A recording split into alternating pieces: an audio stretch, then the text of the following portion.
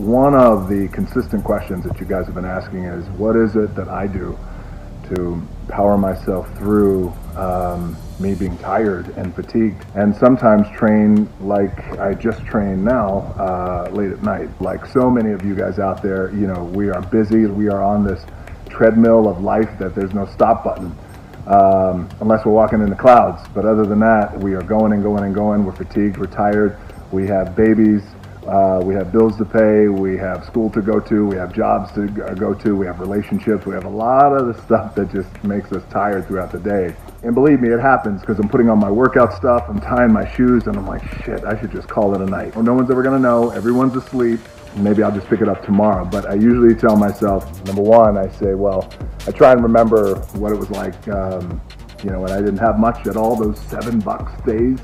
I try to remember that, and usually that gets my ass in gear. When I think back of the days of having $7 and what it took to get to in the position that I'm at now. So usually that motivates me. And if that doesn't motivate me, I'll ask myself, I'll say, how bad of a motherfucker do you think you are? How bad do you really think you are? And then I have this conversation with myself like I'm crazy. Like, all right, it's up to you. It's up to you.